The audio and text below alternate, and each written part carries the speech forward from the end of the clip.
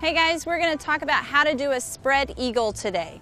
A spread eagle is pointing your toes in opposite directions and going in a circle, semicircle, using either your inside edges leaning to the inside or your outside edges leaning to the outside. This is really important for all types of figure skating, dance skating, any type of jam skating. It's a great basic starter. As long as you can do a spread eagle, you can do a mohawk turn and various other moves. So this is what it looks like in a small semicircle. Toes out, not really pushing, but letting my momentum just carry me around, leaning to the inside. I've got a lot of pressure going on in my groin area. My core is tight, and I'm just leaning to the inside.